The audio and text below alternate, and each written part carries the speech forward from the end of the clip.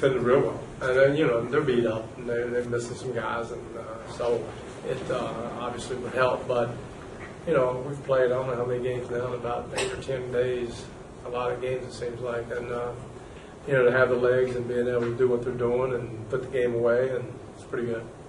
Does it look like James needed a half to kind of get his rhythm back? Do you think the night off yesterday benefited him?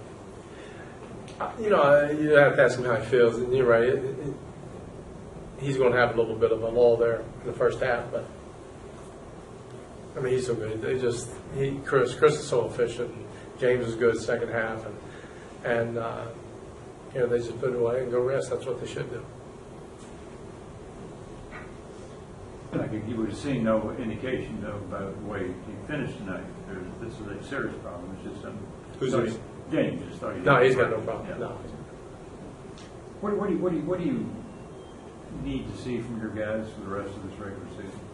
Just, we know we have a couple of goals. We want to finish first, get home court advantage, make sure everybody's healthy.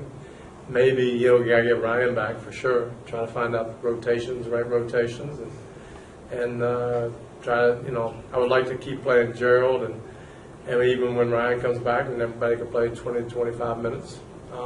Then try to get into the playoffs as healthy and full of energy as we can without compromising the home court advantage. We still like to do that.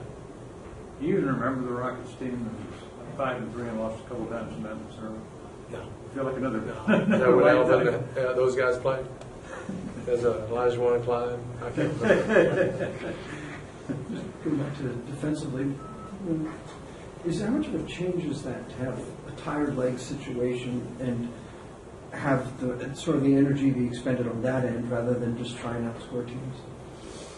Well, they know how important it is to get better at it, and you know they're taking some pride in it and talking about it. And I'll tell you what, when you have PJ Tucker out there, it's hard not to have energy on the floor. He's got energy for about 4 or 5 guys, and I think the switching's been helping us just staying home and without running all over the place, and so our energy levels should be okay. You know, having played a lot of games, having said that.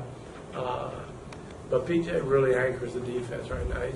He's a bear out there. And he's just some of the things he does. You know, if you're playing beside him, you have to feel that energy that has to motivate you.